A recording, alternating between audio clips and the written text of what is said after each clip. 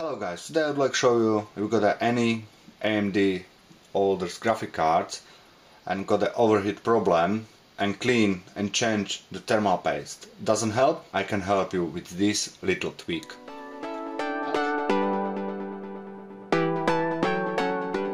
I'll show you example on HD7 850. I've got a gigabyte overclock edition.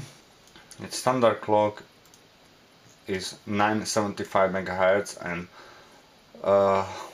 power for this core on this megahertz is 1210, which is so high for this card. And way you can tweak this BIOS is actually software which is called VBE7. It's really easy software.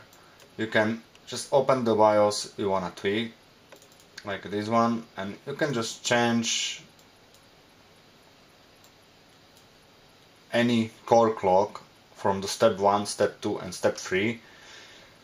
For this card, because overheat over 100 Celsius, I tweaked down the core 3 to 900 and put the power down from 1210 to 1025, and also DVD power over I tweaked down to just 100, which means you can use the power supply which got a less wattage and less power ampere consume on his 12 wattage rail. Hopefully it will be help you and you can use the car even on the weakest power supply, but main point is take the power down.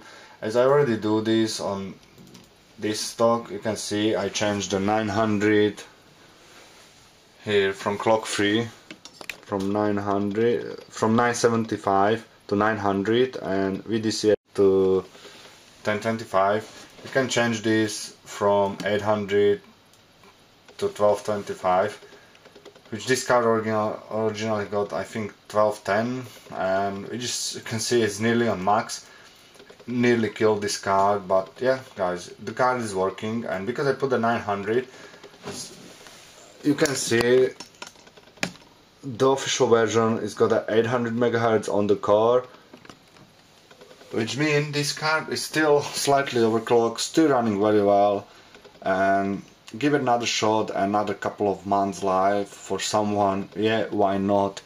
It is easy to use. Once you done your editor BIOS, you just need to click save. After that, download the AtiWin Flash, whatever version you want. You just remember, always you need to open as administrator. Once you open this AtiFlash, you just load the image with the BIOS you just tweak, like this, and just click on program and wait till it's finished, reboot PC, and all is done. That is permanent overclock or downclock. You can actually overclock on this way as well, which is more safe and more easy as doing some different program like MSI Afterburn or ATI software straight away. Yeah, I like this way. I always do on this way because more easy and more safe, I think.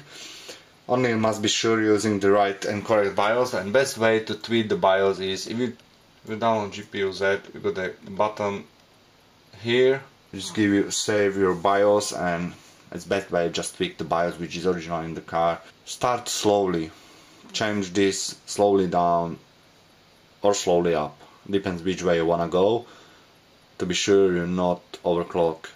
If you make a mistake, you can still roll back the old one, but if you're doing slowly, first issue will be see is actually like artifact and stuff like this, and you know you're doing so much.